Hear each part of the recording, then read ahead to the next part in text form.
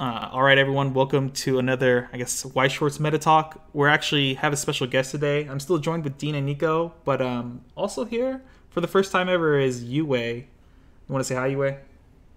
Hi, what's up? I'm Yuwei, the Penguin 420 on Discords. I own Strictly Broken TCG.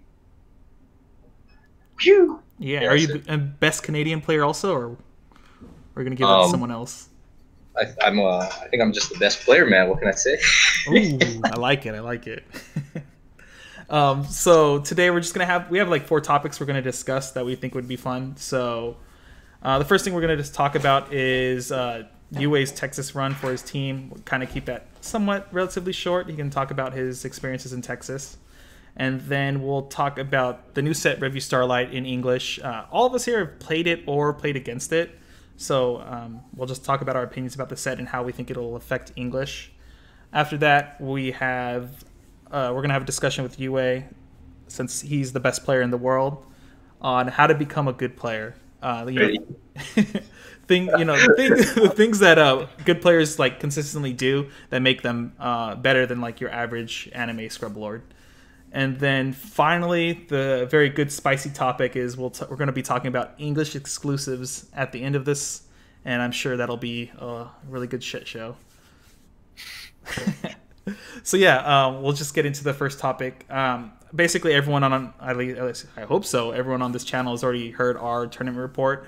So you just want to break down how your tournament series went in Texas and how you won everything, Yue?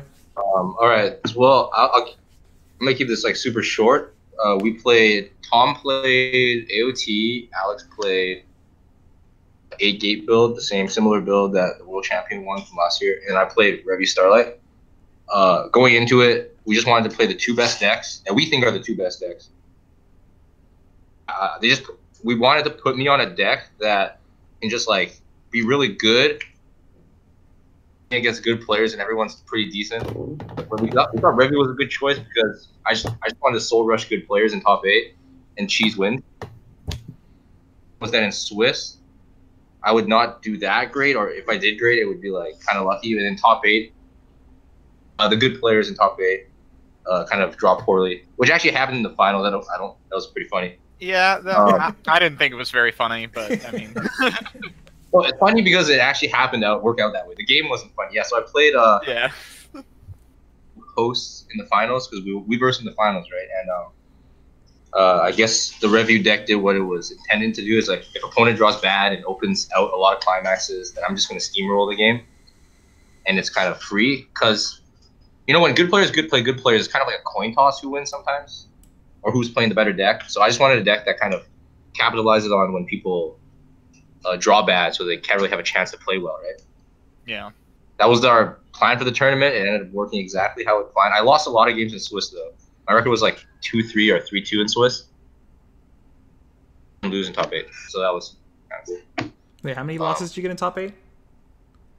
Losing top 8. Oh man, you keep kind of like cutting out a little bit. I think maybe your sensitivity or something's not just right. So I didn't drop any games in top 8. Oh, okay.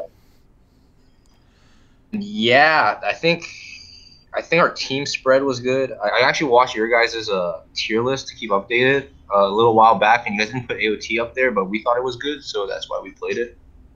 Yeah. And Konosuba, I think everyone unanimously thinks Konosuba is good right now. Yeah. So yeah, I guess that's it for the tournament. Specific rounds, I don't actually remember. I don't remember because in Swiss, I'm just thinking about trying to soul rush people. I actually don't even remember what I played. Broderick round 1, and it was pretty funny because same thing happened like in the finals. He was out a ton, so I rushed into 2-3 when I was 0. Oh man, killing off your own sponsored players. Actually, Broderick, sponsored player, good player. Check him out. Yeah, that's it. That's it for the tournament. Our strategy worked out All right, quite yeah. nicely, actually. Undefeated, actually. So shout out to him. And then Alex only dropped 1 game all day, so those two were pretty on fire too. Oh yeah, Yeah. that's good. Really quick, you said you think AOT and Konosuba are the two best decks currently in the format? I think so. Okay, yeah, because I think we basically kind of had the same game plan because we already agreed that Dean was going to be playing Disgaea in Texas a long time ago. So we just put ourselves on what we thought the two best decks in the format were. Well, like Nico wasn't going to play Konosuba. I think Konosuba would probably be better than Bang Dream. You think? Yeah, so, I Nico? think Konosuba. Yeah, I think Konosuba overall is a better deck than Bang Dream right now. Yeah. But I also don't know Konosuba, and I've never played it, so I didn't want to really YOLO it. Yeah, but so Yuwei, what do you think is like if you had to pick one deck right now? What is the best deck in the format for when the Texas regional happened? For the Texas regional to happen. Okay, so I always think that long as people don't think AOT is really strong, AOT can win the tournament, and that's why I think it's the best deck because you can go into it. Opponents are trying to win field at 1, and then you can get your reverse off. Mm-hmm. And then if you're having like the somewhat decent you draw win game and you draw a second win or something, you just really have a good time steamrolling people. So I think like the best deck going into the tournament is Attack on Titan. Flip side, it's really close between like that, the Bang Dream, Konosuba, Sunshine, right? Yeah. But I think I personally think Attack on Titan, and keeping in mind my experience on Attack on Titan, I have like very little experience on other things, so I'd probably say Attack on Titan is the best. Oh yeah, just a little bit of bias showing there, but a little bit, yeah. But I just think number of so in previous tournaments I saw results. There was not a lot of Attack on Titan players. This specific tournament had a lot more, right? People choosing Attack on Titan as one of their 3. Am I correct to say that, or is that not accurate? I'm not sure because they haven't released the numbers, and I think we played 2 AOT players, but one of them we played twice, right? Was that right, Dean? Dean played all the AOT. I only played against Tom and Connor. Oh yeah, those 2 were on AOT.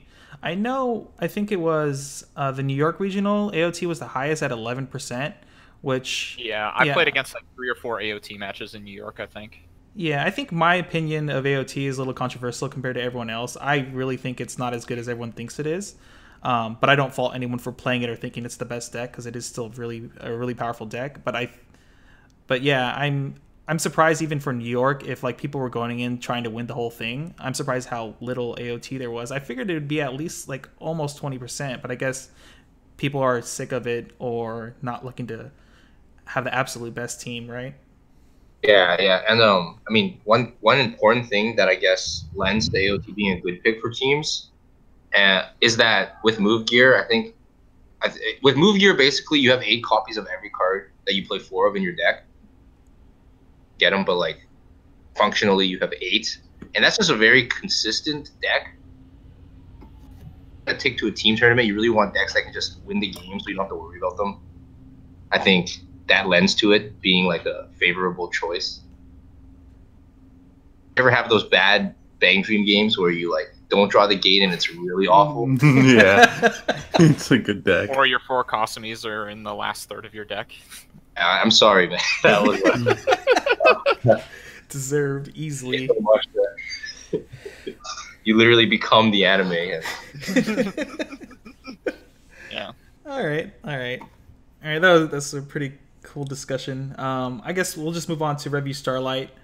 I guess since you played it in Texas, Yuwei, you want to kind of lead us on your thoughts of Review Starlight, and we'll go from there. So I own a store, and it's very easy for me to get really fast, right? Two TDs, right? Yeah. So some people thought that I played 2 TDs. Like this was like almost mono yellow. Guy in the room, and he's like, "Yo, did you hear 2 TDs won the event?" And I'm like,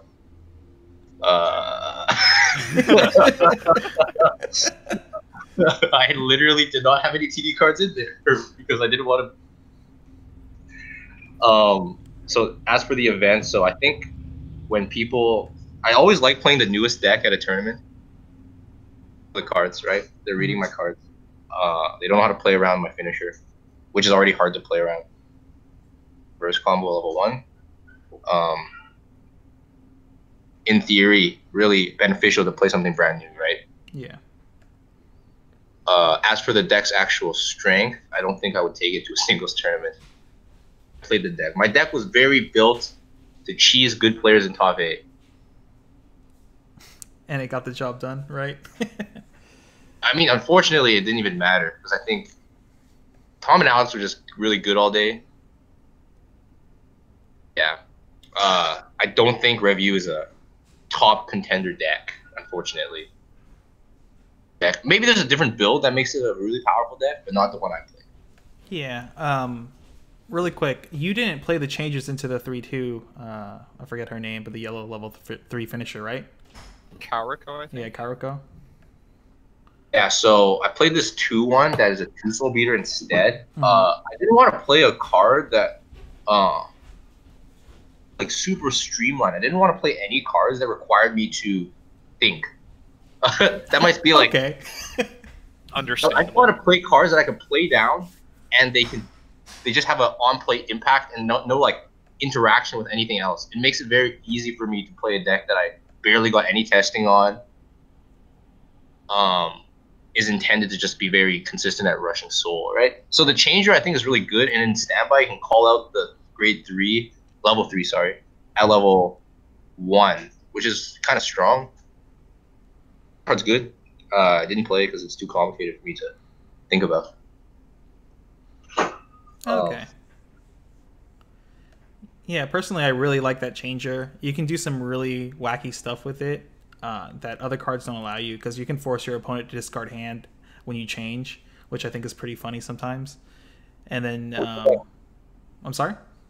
Pretty cool. I didn't realize that works. Yeah, that's actually pretty sick. Yeah, which when I was playtesting the deck, that's what I would like try to go for, because you're not winning board with this deck. You're just setting up your hand for level 3, so you're like basically playing a combo deck for the most part.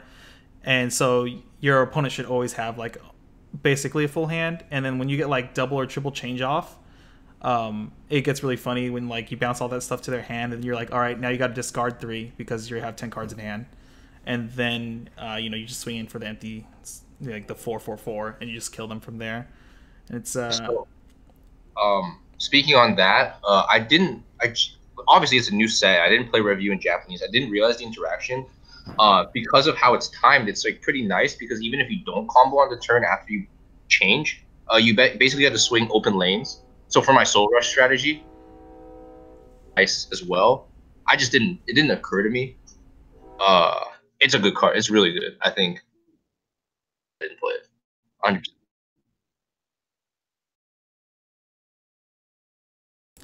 Yeah. So I guess I played mostly the yellow deck. I think in English you're either probably going to play like maybe 8 gates, standby gate, or like the mono yellow deck for the most part, with like splash whatever other colors you want.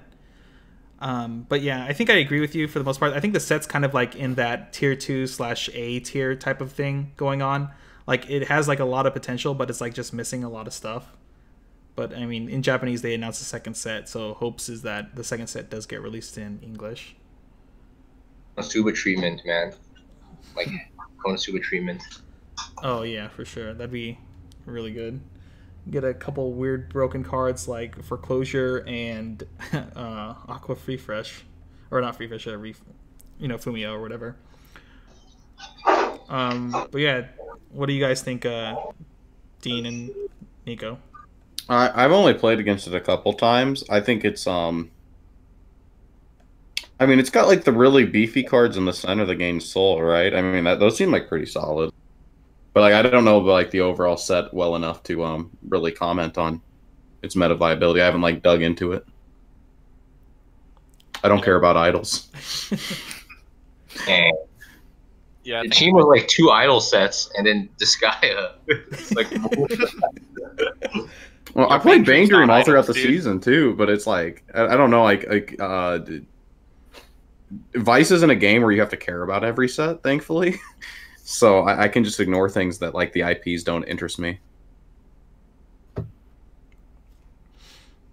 What about you, Nico? Yeah, I think I'm pretty much in the same boat. The set's all right.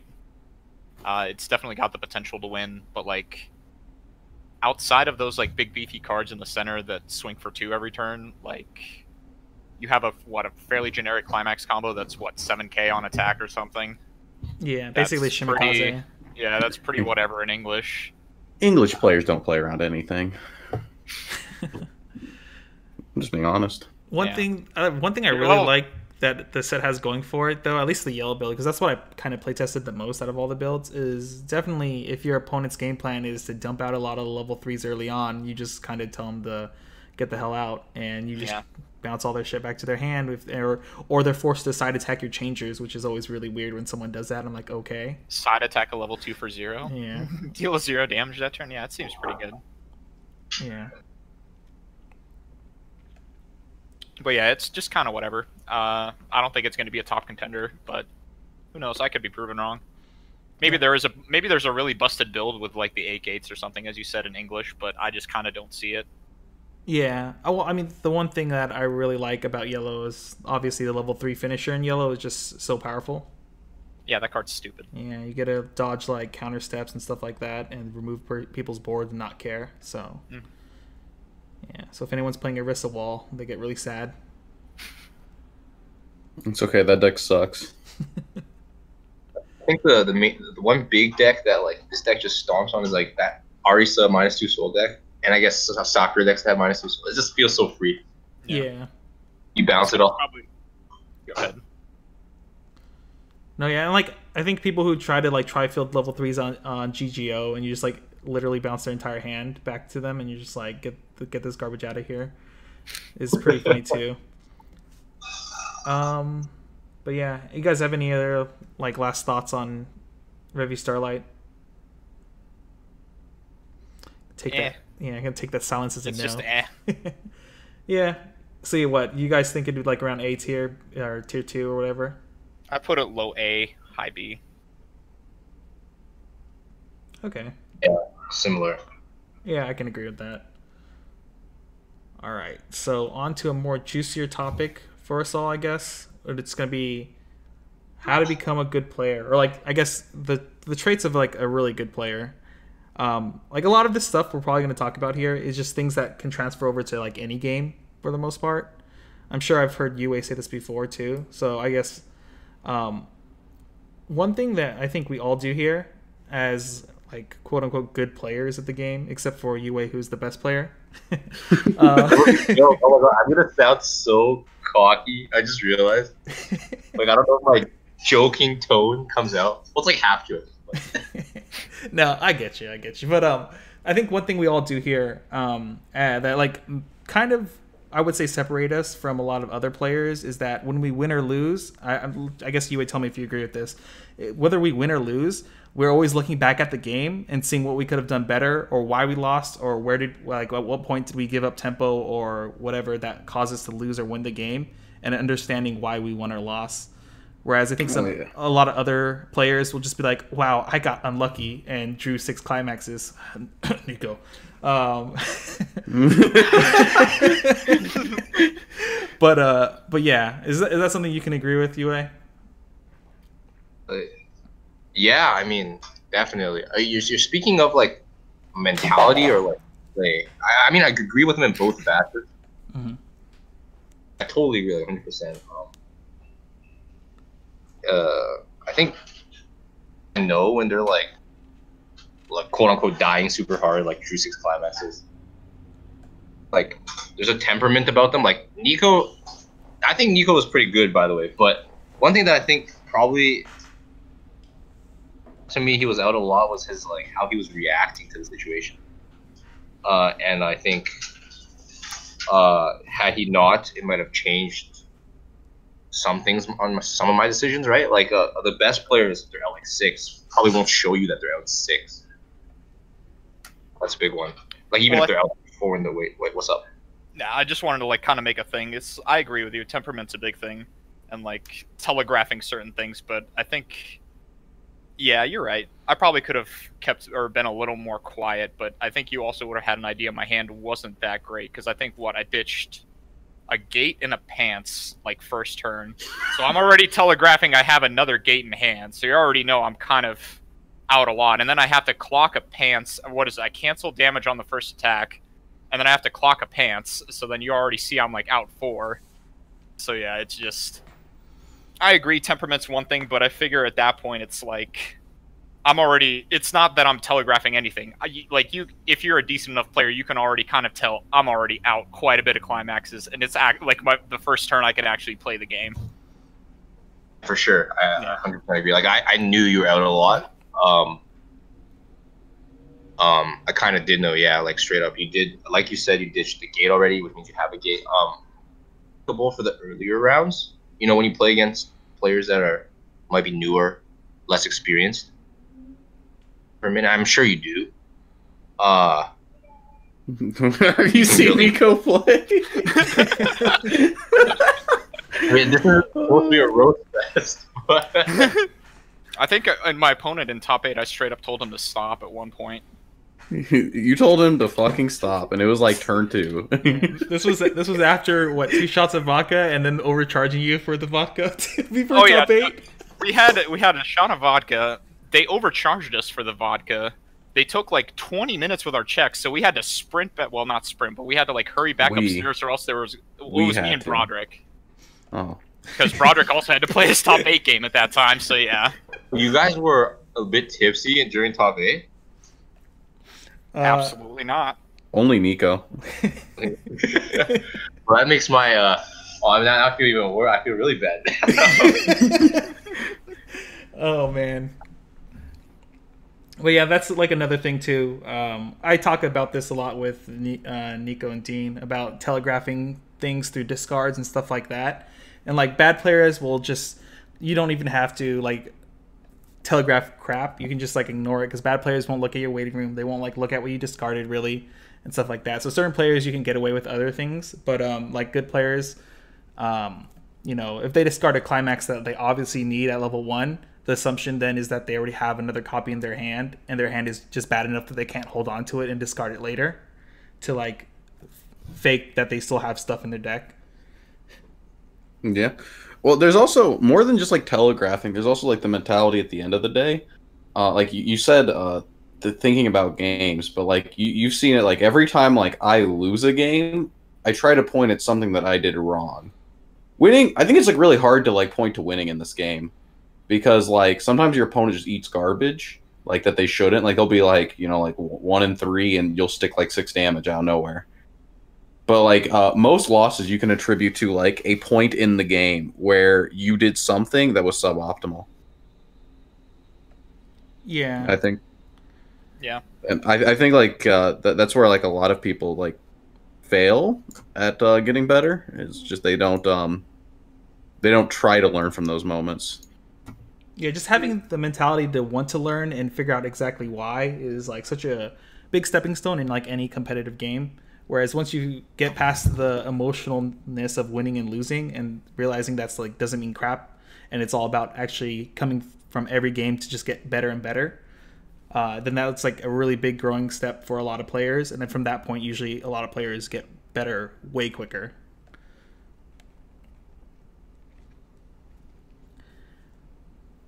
I agree. Yeah. I just totally agree. In agreement, but Yeah. what do you guys? I mean, because like there was the game against Yuwei knows this, where like I was denied top in Toronto last year, and I was out 8 on like turn 2, but then I still pointed to a misplay in that game. Like despite the fact that I was playing with like a 0 card hand, like the entire game, because I'm playing Persona, which relies on gate triggers and hitting brainstorms to maintain hand. And like as like terrible as it was, I still point to like a misplay in a game that was that far gone. Where I was left with a 4-card deck with 2 climaxes, and I should have just like double triggered and then salvaged, and then pay 3 encore, and instead I like brainstormed, which gave me a really garbage refresh. Because the hand I had now versus the hand I got then was like, it was the same. It was like the same. Like it would have been the same card quality. The only thing that changed was my refresh. Yes. Go ahead. So, the one thing, like, okay, so like I totally agree with you guys. The one thing that sometimes I see is when like people who are better. This is from a friend of mine's perspective. Like sometimes when you go to their locals, you know, a lot of people are trying to have fun, and they're not trying to have that competitive mindset. And then, you know, when you try to talk about your games after you lost, try to talk about plays, or maybe your opponent's misplays, your misplays. That's like one shortcoming of like being a good player, and like you'll often be treated kind of like being really serious or kind of like. So my friend doesn't go to locals anymore because of that.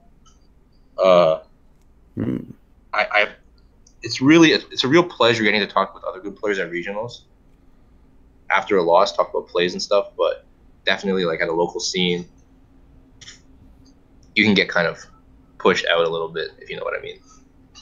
I don't know if it happens over there. I mean, I kind of we talk about plays, but like at the same time, like when I go into a locals, like I'm there to meme as hard as possible. Yeah, no one really plays like the super serious decks a lot of the time. And if you do, you get bullied. So. I come in there with freaking Goblin Slayer. Everybody's like, "Oh my god, this fucking guy's such a tryhard." All this other crap. So we do that. Yeah. I think one thing at least that helps a lot is outside of like locals, at least for us, since we've all kind of like found each other, that we all realize that we're good players and stuff. We spend a lot of time outside of our locals talking about the game, whether it's through Discord or something, and like showing each other's deck lists and breaking down why certain cards are in there, at what quantities and things like that. Which necessarily doesn't having a good deck quality doesn't necessarily always make you a good player.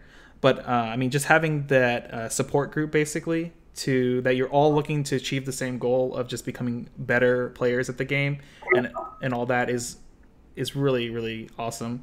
Like in Southern California, unfortunately, I like 4 years ago or so, I moved away from Southern California, and Southern California has like one of the best English and Japanese Weiss scenes, I think, in all of America. There's just like they like launch like 30-man locals like every week. Well, not every week, but if we got 30 people, it's not like a surprise that we have that many people at our locals. And usually a good amount of them are people there that want to be competitive and want to be the best, and so you can get those like quality discussions with those types of players. But I'm not sure how your locals are, Yuwei. From what it sounds like is kind of like what we have, where there's like only like 10 people kind of show up consistently or whatever, and everyone kind of just plays whatever they want for that week.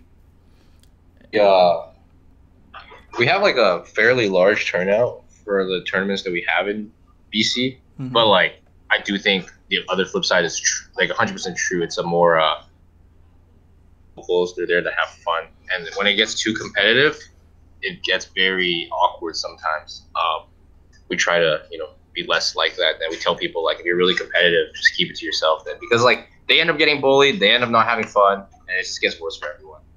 Yeah, your opponent feels like you're playing against an ass.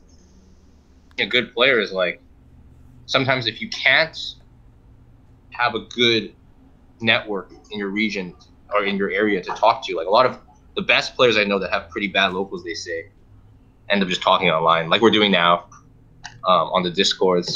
It's kind of an advertisement for Discord, but I definitely think that's where you can find some good players. Okay, I don't want to. We can find some good players. Not everyone's good on Discord, but there are good players there online. You can find pretty good players.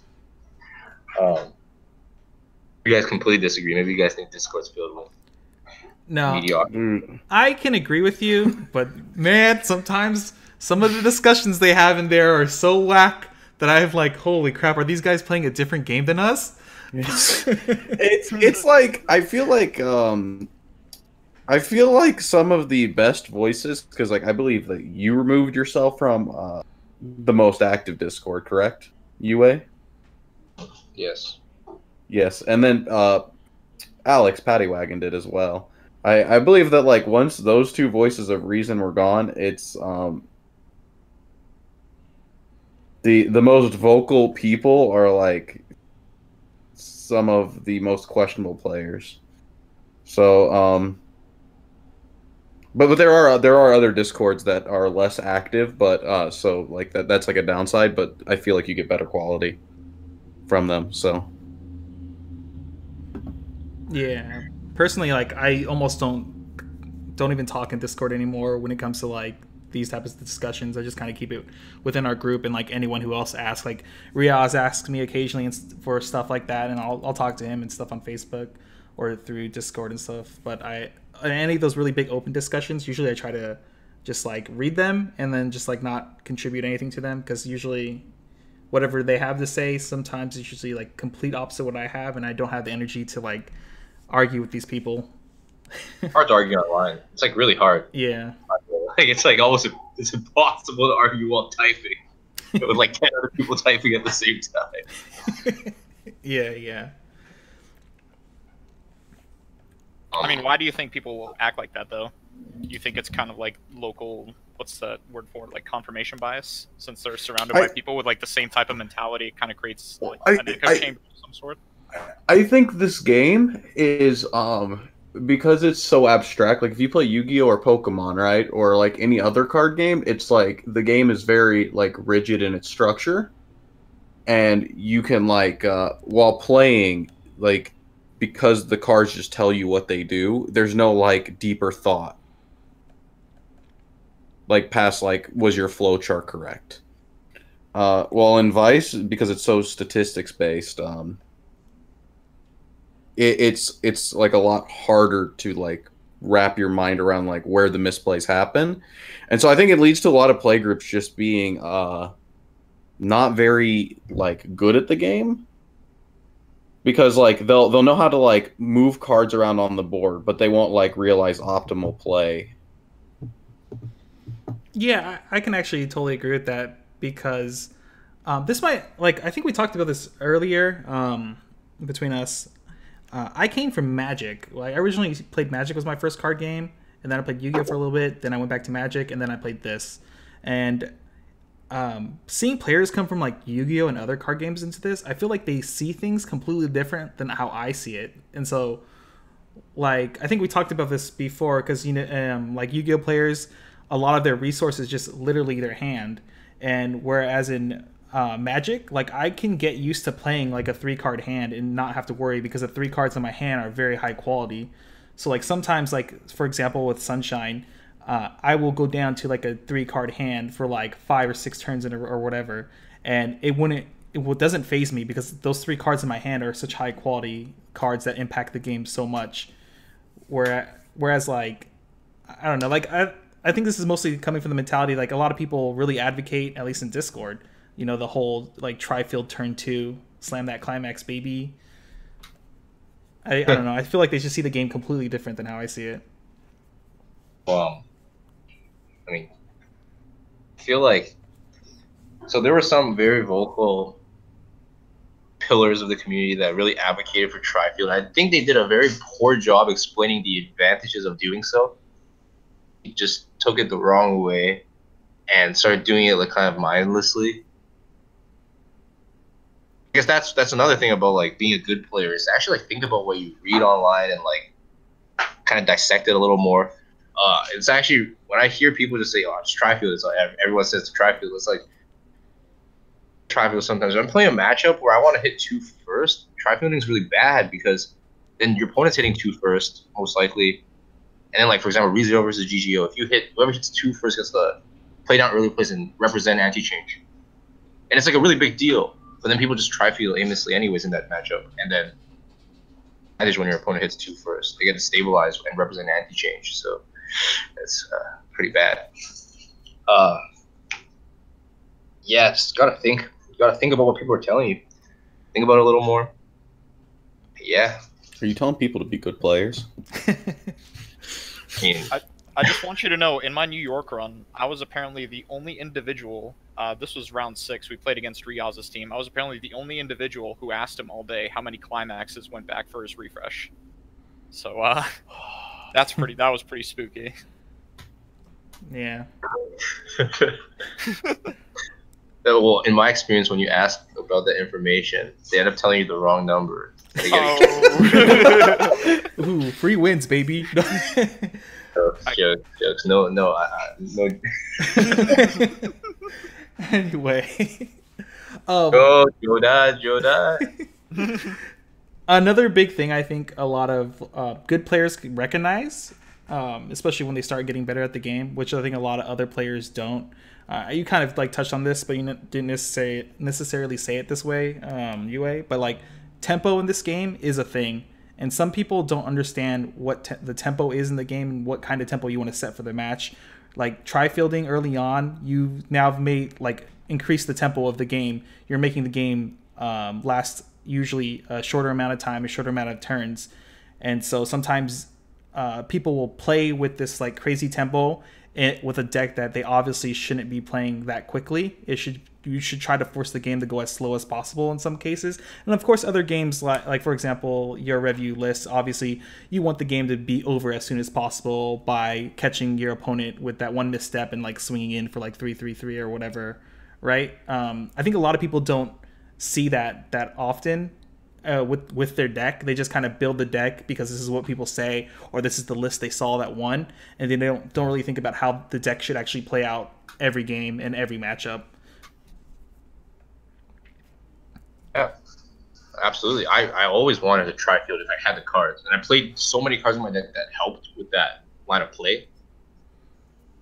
It just puts me in. If opponent basically getting that extra damage lead might mean my opponent refreshes one less time and can be less like I could attack in deck states where they're less compressed is what the key there.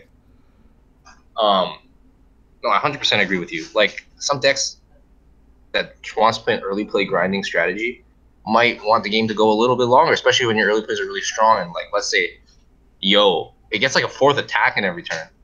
Mm-hmm. The game when you guys are playing a slow game. So I 100% agree with you. I 100% agree with you. Which is kind of awkward because now we're just 4 people agreeing with each other. So maybe I shouldn't agree with you. You're wrong. Oh, you're breaking my heart, man. I'm gonna start telling everyone is wrong to mix it up. All right. No, but right.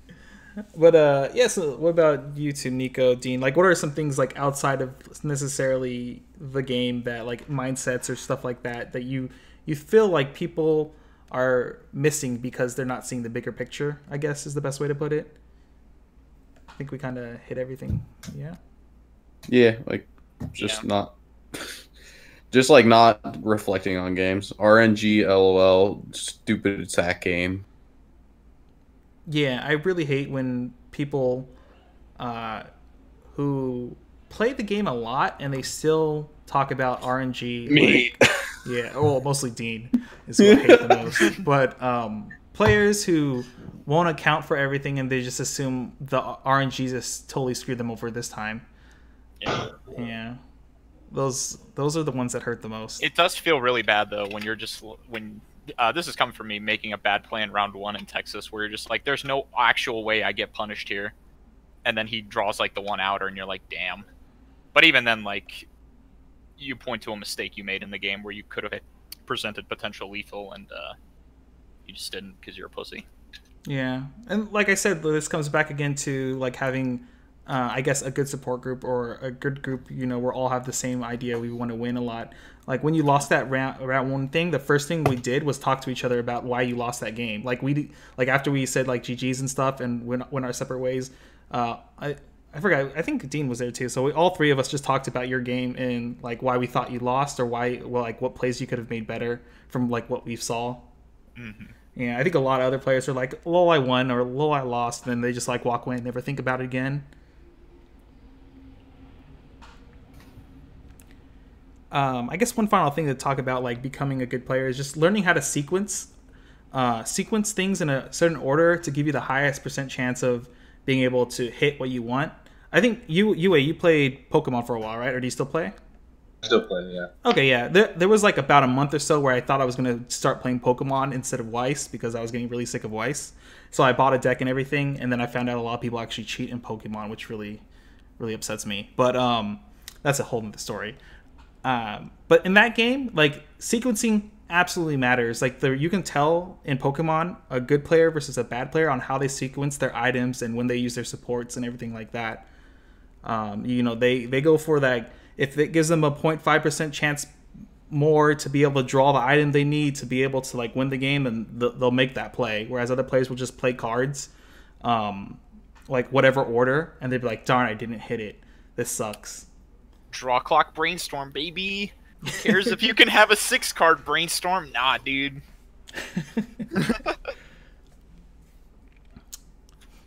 Yeah, sequencing. I think sequencing is one of those things like It's important, super important. It really it shows you who's good, who's bad. There is the thing about like, you know how people go like, oh, bad player, but gets rewarded anyways for bad plays. Pokemon and Weiss, to be honest, are very forgiving. They're very forgiving. Yeah, I absolutely agree. That's the reason why, like, when I first played Pokemon, I was like, wow, this is so much like Weiss when I'm playing it. What it felt like, that was like I feel like almost everything I've ever learned from like Weiss and Magic, as well as far as tempo and stuff like that and sequencing, like all work very well in the Pokemon TCG. And that's why at one point I was literally about to drop Weiss for Pokemon. But yeah. Being rewarded for so sequencing well gives competitive players an edge, but they're very forgiving games. Which I guess was what is part of what makes them so fun for people, because your missequencing can be so forgiving. Like, it doesn't actually kill you a lot of the time. People just love the game. It's so. But of course, the good players have such a high edge because they know, all right, I'm going to top check, I'm going to brainstorm after to get that 5-card brainstorm, or like, you know, all those lines of plays people make. I'm going to play a top check too, and then add dish. Oh, there was this play I made that was really sick where I double Kawaruko when I only had one in hand, because I sequenced cards in a way where I was able to peel top card, see Kawaruko, play add dish, add Kawaruko. So like stuff like that. Only single finisher, maybe I wouldn't have won that game. It's a big deal. Yeah, I mean, those little increments of like advantage that you gain over time is just so important. It's usually why, like, I usually think the longer a game goes on, usually the better player wins. Like, I think like 9 times out of 10 or whatever for the most part. Maybe not that much in Weiss, but definitely I think if you go for a very long game, usually the better player gets the opportunity to make more good plays, so they get that small advantage, just builds up so much over time. Of course, if you're playing a rush deck or something like that, playing a long game is not supposed to be in your game plan, but generally that's my school of thought when it comes to it. Sure, for sure. Speaking like the rush deck, I tried to make the game short, but I totally agree with you. But I try to keep the game short so that good players don't have a time to respond. Like, I guess that perfectly in line with what you're saying, because I didn't want good players to have more time. I just wanted to end them and not think too much about the game. So, you're right. I agree. Yeah. All right. I sound like such a noob going like, yeah, I'm just trying to rush people and die. But like, sometimes when you're playing teams, that's actually what you're looking for. No, yeah. Actually, I think it's a really good skill to be able to play aggro very well. And in every card game, for the most part, I've ever played, like, bad players will play aggro and they'll win some, lose some, but good players who play aggro just are so good at recognizing certain things in the game states that, like, they know they have to bolt the bird or whatever just to make sure. Like, it feels like you're wasting cards, but in actuality, like, trading 2 cards for 1 card will actually win you the game, because you know exactly how not to make any mistakes, because aggro usually requires you to make the least amount of mistakes possible to be able to win games against good players. Do you bolt the bird, kid? Always. Always. Dude, I played control and combo. That's like all I ever played. You're playing mono red. Do you bolt the bird? You know what? You just bolt yourself, actually, to show dominance over that bird. Oh, man. All right. Let's move in over. Unless you guys have anything else to add to this, we can move into the more super spicy topic of English exclusives. Oh, my God. Sure. Ooh. How about that Gurren combo, though? Oh, my God. Gurren 2.0. I love it. So you good, Yuwei, right? I'm good. Okay, so yeah. So I guess we'll just go ahead and talk about the English exclusives and how I don't even know like where to start. I guess I'll give you a brief history for anyone that has recently joined Weiss or anything like that, or doesn't realize this. So technically the first English exclusive is what we'll call it, whatever that means to Bushiroad, was Attack on Titan. They announced that a really long time ago that this would be the English exclusive, and then it turned into it's just being released a month early in English than Japan, and that really like turned everyone off. And then later down the line, well, what, like 2 years later is when was Cardcaptor Sakura? Yeah, Cardcaptor. Yeah, Cardcaptor Sakura got announced as an English exclusive, and for a very long time, people were buying into that Cardcaptor is actually going to be an English exclusive. And towards the end, I was like, oh, maybe it's actually going to happen this time, because Cardcaptor is a hard IP to get a hold of in Japan, and I think another card game at the time had the IP for it. So Bushiroad couldn't like get the licensing rights or whatever, but it's a lot easier to do it in America and like other Western countries. But then, to our surprise, like when did they announce the Japanese one? Was it like literally right after the English release or right before? It was like I it was like a month after it got announced, right? It was like before it released. It was about a month before the English release is when they announced it, I want to say. Okay, yeah. They announced it, and the set's going to have completely different effects and stuff, so English is still exclusive because our effects are different. I don't even think they're really changing the art. I asked Connor in another chat group, and he doesn't believe they ever announced that there was art changes. For some reason, I thought they did, but I guess not. I guess we'll see once they release more cards. But yeah, and then now they've announced another exclusive. It was at Worlds this year. They announced Ninja Batman as an exclusive. And a lot of people were hype. Other people aren't for whatever reason. Some people just really love anime and they hate Western stuff. But myself, it's very anime. It is very anime though. Personally, I really like that they were able to get that IP and bring it to Weiss. I think it'll be a lot of fun and introduce new players that were never interested in Weiss to begin with. But yeah, they finally started like revealing more cards from the set, and between the two quote-unquote exclusive sets right now, Cardcaptor Sakura for the most part felt like a kind of like a total flop. Nico said this, I think, is like sets. It feels like a set out of 2014, 2015 or something like that, right? Yeah. Yeah, and then now the cards they've so far shared with us for Ninja Batman have been very lackluster, and also it's starting to look like literally Gurren Lagann with a new skin. It's the new skin DLC, I guess. It's in blue this time, dude. Oh, the my card's bad. Blue. You're right.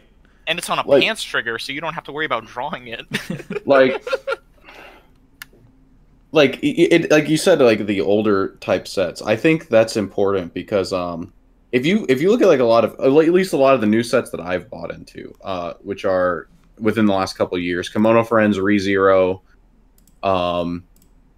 even Steins Gate, which I hate, and Bang Dream. These are all like sets that have a pool of good because like you look at older sets and they just printed a lot of bad cards, and they had like a shoehorn deck that they were like, you play this. But I felt like in most recent years, they've like general card quality has been upped, so it's like sets are more ambiguous with how you like build them. Like because like almost all of the cards are actually good. Like there's like not as many broken cards like in the past where they would be like, well, this one card is like carrying the entire set. It's just like the set's just a bunch of good stuff. And then when you look at a set like Cardcaptor Sakura, it's like it's back to the old formula of like, here's like a couple cards that are cool, and then like the rest of this is just hot garbage. Like you know that this is below the power line for the game. It's messed up because I feel like R&D in like Singapore or whatever, and I'm not trying to roast, like my company's built off of these games, like Bushiroad games, but like I feel like the Weiss R&D is probably the only game where the people are actually bad at the game. Good Weiss player in Weiss R&D for English. I just feel like it because they make like announcements and stuff. You can tell like they're not even hyping up the right cards.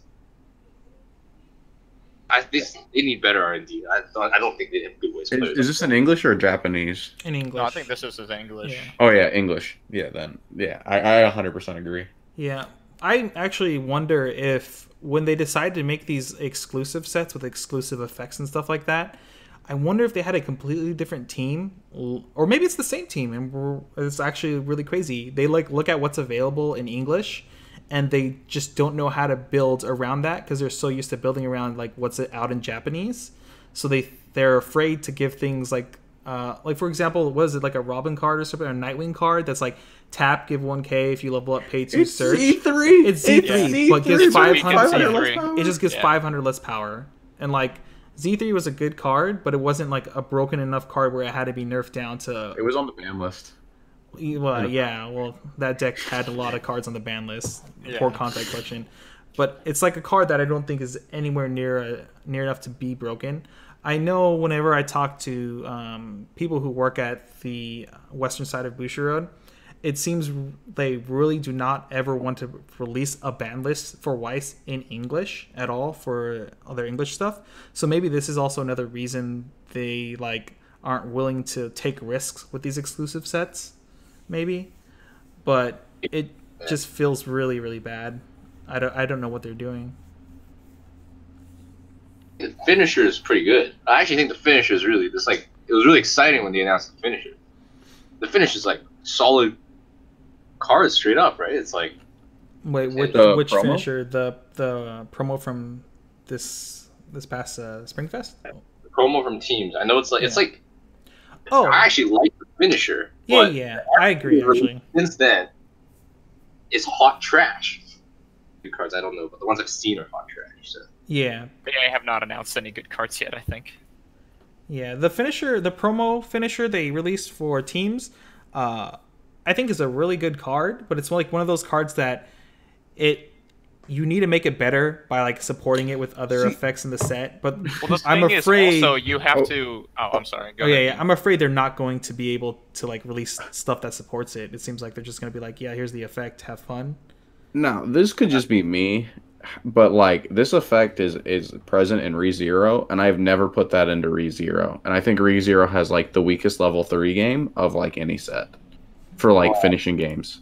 So what I'm hoping for in Batman is that is there going to be red in set? I think there is, right? Yeah, there is. That they already showed some red Hoping cards. for a standby. I think standby works wonders with this type of finisher. I think it's really really nice. ReZero never got a standby, and I think that might actually be the difference, because like it's 10 stock to do triple. I guess but if you yeah. have a standby, but it's like 8 stock. If you have 2 of them that came out on 2 or came out for cheap, triple for almost like no stock. You can do it for, I think, start the turn with 6, play 1. Yeah, so it's like I would love to stand by these things out at 2, and they're also 11k. So yeah, standby does make finishers like yeah.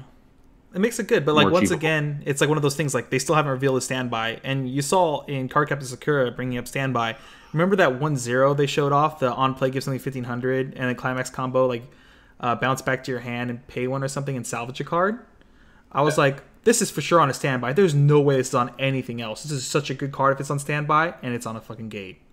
And I'm like, okay.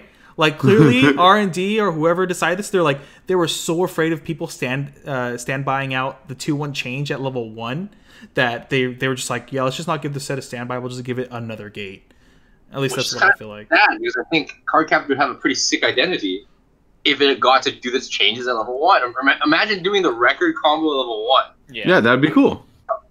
Yeah, I think that's just like enough to make the set just actually like really good and playable. Maybe even top tier. I haven't tested it with fake standbys or anything, but it was. I think it'd be top tier, but it would be like it'd have its own gimmick. It would be like a gimmick that you would be afraid of. Like if you sat across from that and they like were pooping out records at level 1, it would be like, wow, this is pretty cool. Soundless voice.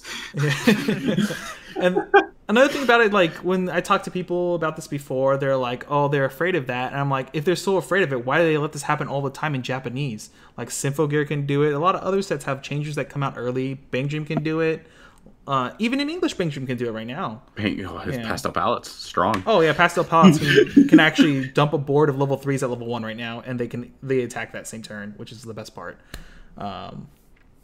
But yeah, I don't know what's going on here with R&D or what they're actually doing. I hope we're all wrong in the end, and Batman is like a really fun set, and we're just giving them shit right now for no reason.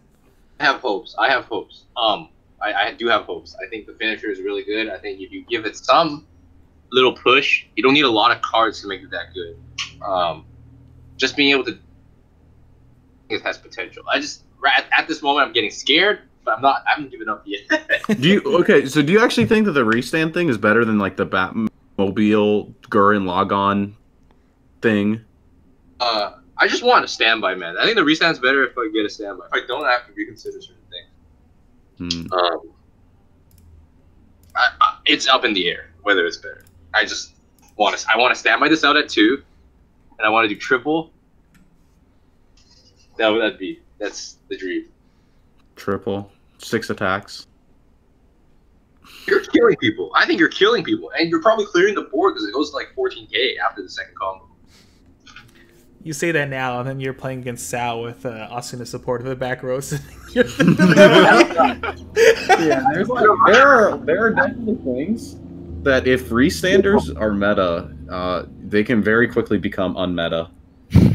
People would just start teching memory counters. A lot of the sets have. Wait, people don't actually tech. We say that, but literally, like, the top 1% of players will be doing that because they expect to be in top 8 and play against this set possibly. But yeah. But yeah, English exclusives, man. I really hope we're wrong. I hope they keep doing English exclusives. It'd be really cool if this continues. I just hope they either get the R&D department together or take a little bit more risks. Sky 5 English exclusive, please. Yeah, the Sky 5 English exclusive. Oh man, I'll take any shitty cards. Yeah. But you guys have anything else to add to the fun English exclusiveness going on? I just don't want anything like Cardcaptor Sakura. If we have just something slightly better, I'd be honestly satisfied with kind of where Revue Starlight is, the high B, low A tier. Instead of somewhere in the C tier. Yeah. I mean, man, even during this entire Team League stuff going on, remember every Cardcaptor Sakura person I played against, I was just I think that deck sucks. And they're like, yeah, after this event, I absolutely agree with you. It's garbage. Even the person who got first place in Toronto was like, yeah, this deck is not good. And I'm just if I'm playing players who are good enough to at least, or their teams or whatever, get to that point, and they're agreeing that it's doesn't feel like a really good set to play. It just, something is going wrong. It's really upsetting. I just want to remind you that you gave Siege the most shit when it came out, but you have the worst record. Let's not talk Siege. about that, dude. We're not talking about that. I'm so good at getting screwed by Siege. I love it. So now I'm afraid of Siege and I'm afraid of Prism Ilya. I don't want to ever play against those decks. Oh god. Roderick has scarred me for life. So you're talking about people teching for the top tables.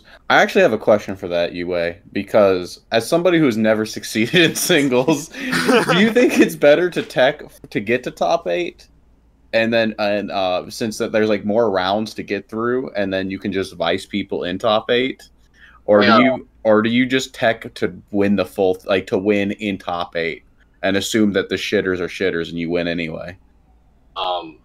This is a good question, actually. So I always assume I make top 8. That's I'm just already assuming I'm in top 8 because, not to brag and boast, but I have a pretty good track record of just straight up. You go into a tournament and people play against you, and they play against Yuwei Peng, and you have this mental with people just straight up. So I just assume I make top 8. You do. It's really hard. Yeah, I don't know. I don't think I've ever not made top 8 except for the one tournament I played TLR, which was a big misplay. I didn't sleep the night before, and my deck was trash. We don't talk about that tournament. My deck's always tech for top 8. In California, I think the most recent one that I won, my AOT list was hard tech for Sunshine. I played nothing. I played against Sunshine in top 8.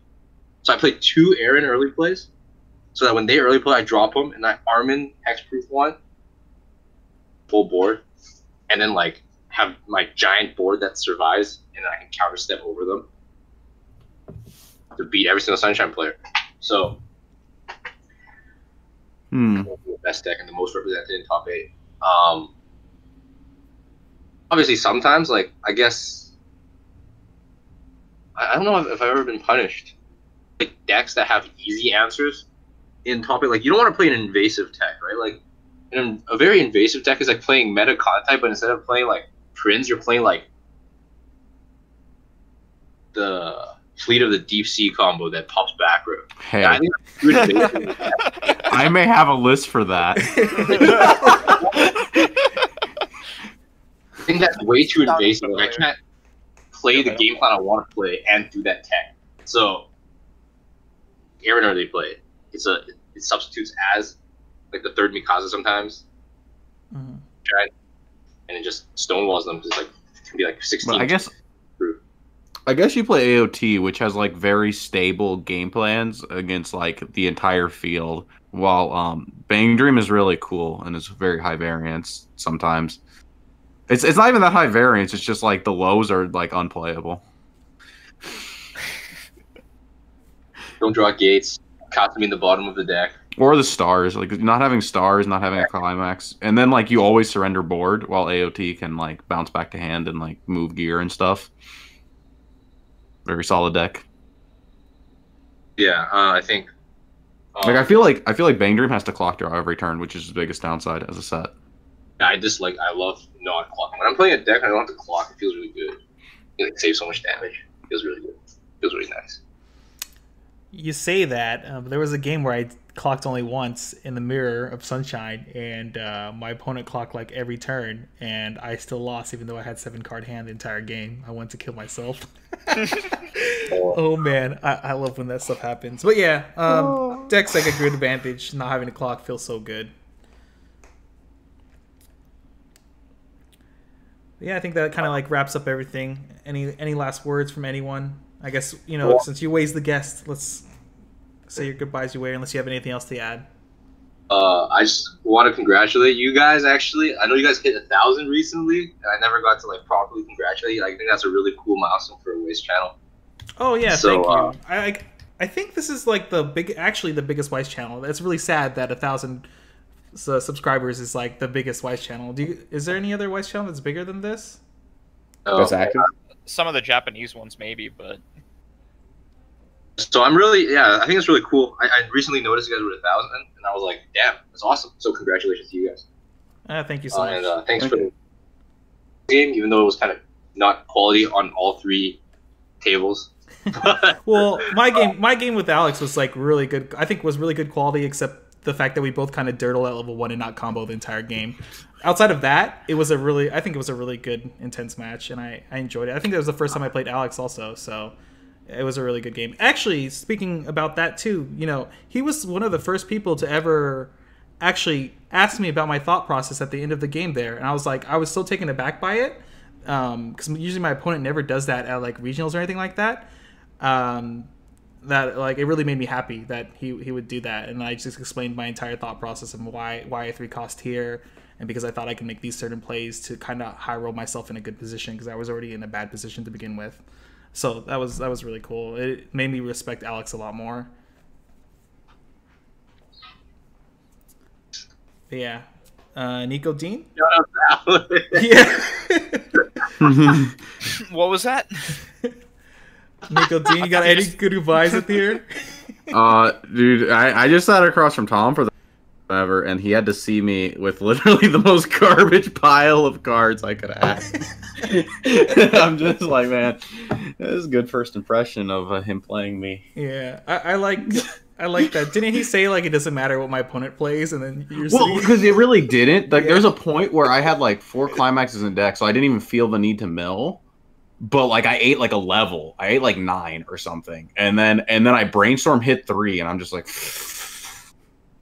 I guess, and my brainstorm just fucking sucks. It's a draw brainstorm, so I'm like, this is cool. We're having a game. I get to draw things that I can put on the board. It's like a very Attack on Titan's a really good deck, and it's very good at punishing really, really old decks. So So yeah, I felt like it really didn't matter what I was playing because I don't feel like even if I was playing a different deck that I would have like panic milled my deck there. Oh yeah. And then Nico, any last goodbyes? Just hitting on what Yuwei said, like at the start of the little podcast thing. It's try not to telegraph your emotions so much. I know I probably didn't succeed very well in that last game, but I figured at that point Yuwei is also a good enough player to realize how fucked I was in that situation, so I didn't need to maintain a poker face the entire time. Always bluff. Just stay cocky the entire game. Tell your opponent, I'm not afraid of you. Just play like Dean, always complaining about losing nonstop, and then he wins. Dean is winning the game, but he is complaining about losing the game. Hell yeah, every time. Oh, dude. Oh, man. You'll never get the read on Dean because he's too busy crying about everything going on in the game. God damn it, I hit 3 on this brainstorm on first deck. Ah! Let me play my have 4 Azuzas in hand. Oh, man. But yeah, thanks, everyone. Thanks, Yuwei, for coming on. It was really cool to have you on here finally. I know a long time ago, when we passed each other in New York, we talked about like collabing together, but we finally got around to doing it. It's really cool. Yeah, and congratulations on your win in Texas. It was really cool playing you guys in the finals. I'm glad. I think like everyone in that top 8 was like really high quality players. That's why I'm even more amazed that our little team with the Skya made it to second. We were ready to go 0-2 and go get drinks. Yeah, I was ready. All right. Besides that, guys, I hope to see you all in the next video. Later. Before you go, make sure to like and subscribe to our channel if you do enjoy our content, as it does help us grow, and check out some of these social media links below.